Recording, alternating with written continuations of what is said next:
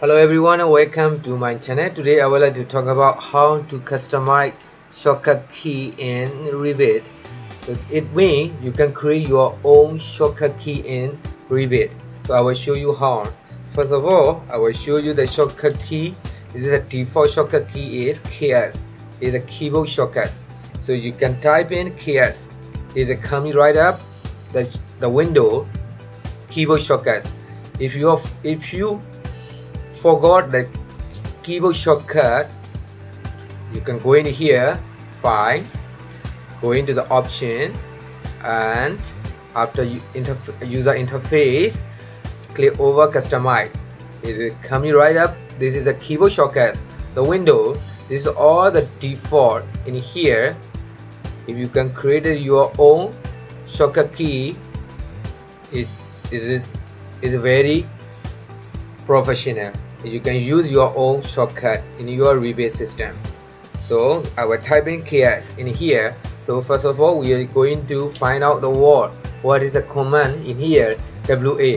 That please take note about this. The Revit only allow you to key in for the 2 digit, 2 alphabet on 2 digits, something like that. Only 2 digits in the command. It doesn't allow you to create 3 digits. No, it doesn't allow you. The control and 1 something that is only the 2 digit. Control is 1. Control R means 2 digit, something like that. It only allow you to two numberings and the 2 alphabet or something. Only 2 key allow to key in here. It's something like this, just like that. So we are going to create here the word WA for architectural wall, WS for structural wall. How about the column? We are going to find out the CL and the C1. Okay, please take note about that. This is C1. I giving my own the shortcut, so I will create it here. Is C1. Okay, you can type in here. You can assign is something that C1. Then you can assign it. That is your own shortcut. No one occupy this shortcut.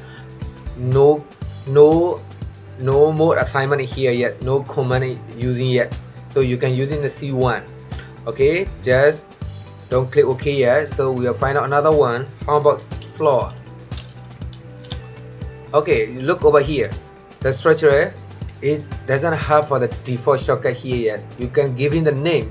How about FA? We type in here, assign it. Nobody occupying here. FA. How about the FF? So I will give in an example here. FF. Sorry, FF. Assign it. Look over here. The shortcut FF is currently assigned to command find in project browser. So we will find out what is the problem. Okay, duplicate are allowed, so you can use it. The duplicate command, you can use it that other way. Another option, the default give it you the option arrow key will cycle through much display in the status bar. It means you can control the arrow key up down. Arrow key, you can choose your own shortcut in here. There is the call is display bar in the status bar here. So we are going to find out here. FF. Please remember this. FF. We want to using the floor, using for architectural floor. Okay, just click OK. So I will type in now FF. Look over here, and you don't click anything at all. Up down arrow, and up down arrow, and you can find out in here FF. You can choose your own command here. If you type in any shortcut, he will remove. So just click. We want to use the floor, and over here, okay, we are going to use it just under. If you after you choose the command, it is the right command, you type it under. Then you can create the floor like this here. Just okay. Something like this. This is the architectural floor. How Then you will ask me the question, how you know that is architectural flaw? You look over here in the property bar. Please don't forget about everything I explained in my tutorial. What is archi, what is a structure, but always you need to read, only you need to know it, you need to do it in the property and read all this command. This is all your property here. Everything, every element, they have a own property here. You look over here, the structure haven't ticked yet. If you check on the structure, then become the structural flaw. That is structural and architectural, is there's a relationship here. If you uncheck this, that become architectural flaw, just like that. Okay, we are going back to shortcut key KS. If you want to create the column here, and here the CL, how about the railing? Okay, I just going to create R1. There's no one assigned it. If you R1, R2, R3, you have to recognize what you are typing the shortcut, your own shortcut here. Just okay. Then I will type in R1. Is it coming right up? The railing here. So you can draw like this. There's a railing coming up. That's how easy to customize your own shortcut, or you want to modify it in. Okay, I will going to give it you another option here. I will going to create is railing. Okay, you look over here. It will allow you more than two, more than one. It's a shortcut. You can create a, if you select over this, then Control R, just like this, assign it. Then okay, now I will going to click over this. I will going to click over this, Control R. They're coming right up for the railing. First of all, when you're using the Revit, you key in the shortcut or you command and you want to using or reading one or modeling one, you're going to read in the property what is the property here. That the property is most important things. You have to understand about the property. That is, you have created the railing in here. Just check it. It's a railing just done.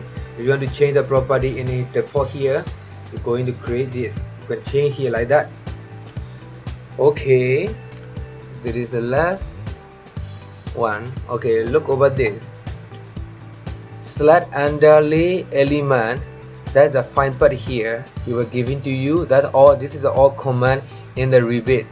If you want to understand more about the command, what else can do in Revit, that you have to read in here.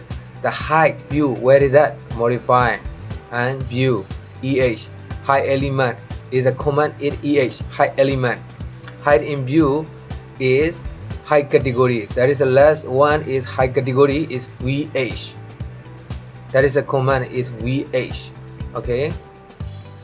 So you select the command VH.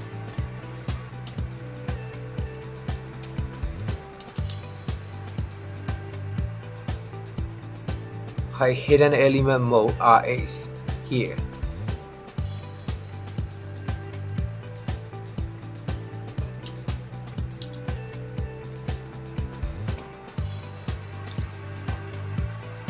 Then this is a Revit. Look over here. This is the light one here. You select over this EU, just coming back, and then uncheck this. Your element is coming back. Okay. That how you're going to control the shortcut key in the Revit. Then you have to recognize all the shortcut key.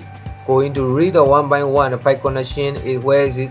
The fine part create the connector here. Okay, the reference line where is the create the datum and create a draw, modify draw.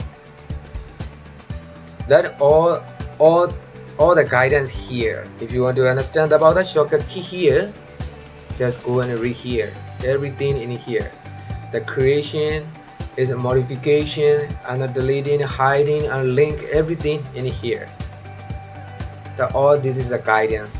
Okay guys, okay, I think that is good enough for this video to understand about the shortcut key, to how to customize the keyboard shortcut in the Revit. So okay guys, I hope you guys understand about that.